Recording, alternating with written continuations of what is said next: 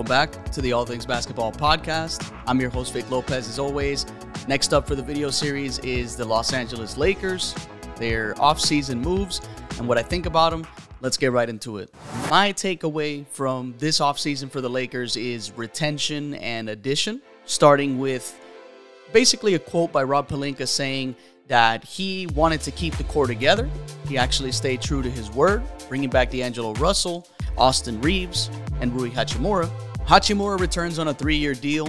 Definitely one of those players that shined. A lot of Washington Wizards fans were actively, just very publicly surprised by some of the great moments that Rui Hachimura had for the Lakers. Had some bad moments as well, but for the most part really showed up in big moments. Austin Reeves, obviously that was a surprise by a lot of people, seeing what the Lakers were able to sign him for. A lot of people thought he was gonna just, sign for way more money than what he did. Obviously the Lakers bring him back. Each of these guys played major roles in helping turn around an awful looking season, but I suspect that D'Angelo Russell will probably be moved during the season to fill a need that the team could probably discover down the road. That's something that not just I'm thinking, but obviously I've heard that from other people. And I wasn't sure they were going to handle Russell. I was like, boy, they cannot afford to sign Russell to a contract they can't trade. They can trade that contract. They could trade that contract on December 15th, I believe. So those 3 moves were obviously the retention moves, right? Guys that they kept. So obviously keeping that chemistry together, which is very important. I want to start with the first addition on my list. Jaxson Hayes agrees to a 2-year deal. He brings much needed size and athleticism at center for the Lakers, who looked vulnerable without Anthony Davis on the floor protecting the rim. Darvin Ham loves his multiple guard lineups, which are fine because of the good size from the guards on this team, but having an additional athletic big could make for some interesting short bursts of double big lineups, since obviously Jaxson Hayes and Anthony Davis are very mobile with the size they have. Taurean Prince agreed to a 1-year deal. He is obviously a veteran, a wing player that can play multiple positions, play in different lineups. The biggest thing the Lakers are going to need from Taurean Prince is his 3-point shooting. Not necessarily an elite 3-point shooter, not one of the guys you're going to probably name when you're naming 3-point shooters in the league, but definitely one of those guys that is already probably going to be one of the better shooters on this team. And he's just going to bring, obviously, his size, right? But it's just another floor spacer, right? To help a team that ranked 25th in 3-point percentage, right? Up next here is Cam Reddish, who agreed to a 2-year deal, another sizable wing. 6'7", right? Still young, 23 years old, lots of untapped potential, hasn't really found a home for many reasons, both partly outside of his control in terms of just playing for lots of different coaches, different lineups in such short time, but also partly because of his inconsistent offensive performances and some questioning his will to defend.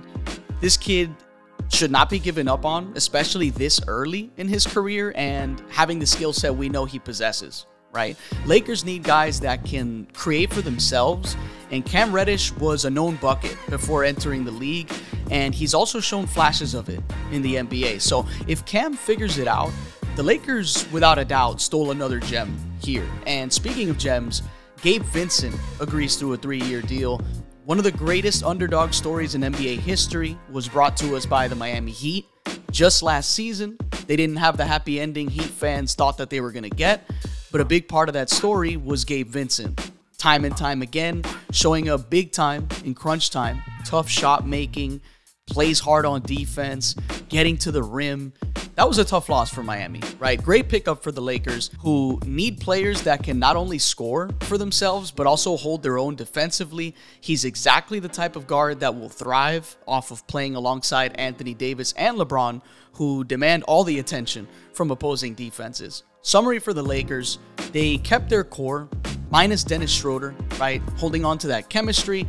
They added spacing, right? With more 3-point shooting. They brought athleticism and rim protection to help cover for Anthony Davis when he's off the floor. They also added some shot creation. obviously from players that can get buckets for themselves, not just relying on catch and shoot opportunities.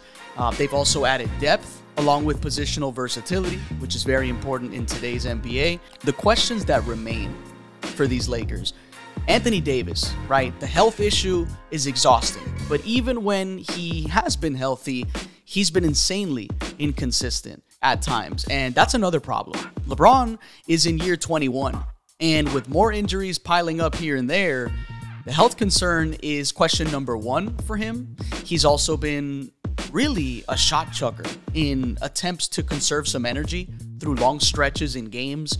No matter what negative opinions people have of LeBron, though, he's still undeniably one of the best players in the league, putting up ridiculous numbers at his age. However, last season showed us that he definitely needs more help than ever before to get over the top. This league is incredibly deep. There's a ton of talent all over the place now, and gone are the days of signing specialists around LeBron in hopes that he can just dominate and push your team through to a title. Versatility is the name of the game these days. Will this group be enough to help push the Lakers over the top?